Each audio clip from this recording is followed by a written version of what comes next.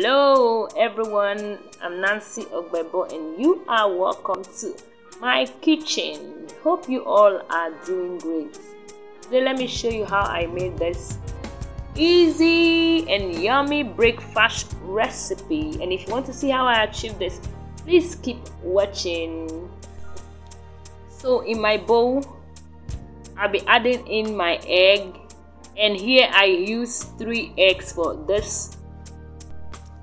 So I'll be whisking it for a few minutes, and I'll add in my spring onion, my red bell pepper,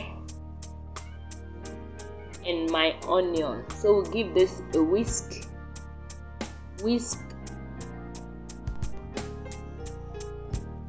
So I'll be adding in my salt to taste and my liquid milk, and this took this recipe to another level. I'm adding in my red chili flakes and we'll give this a whisk. So I'll be transferring my mixture into a flat bowl to enable me to dip my bread easily.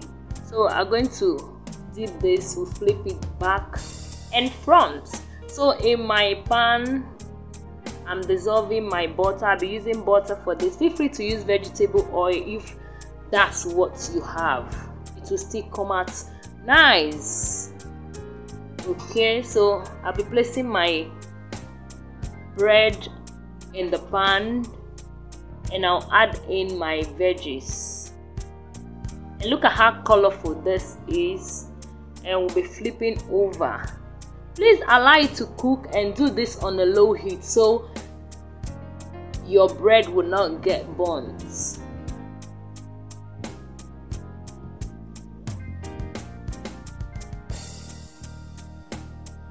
Alright, so we'll be taking this out now and we'll do it one more time. Please be patient with it so you will not eat raw egg. Cook it for a few minutes and make sure you are checking so it will not get burnt.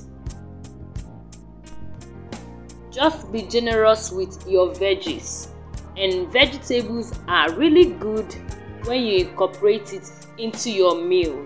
Please, if you have watched till now, thank you for staying by. Don't forget to subscribe, click on the like button, and that is so important. The like button, please click that like button. It's so important to me. If you have not subscribed, please subscribe before you leave, and I'll see you in my next one. Bye.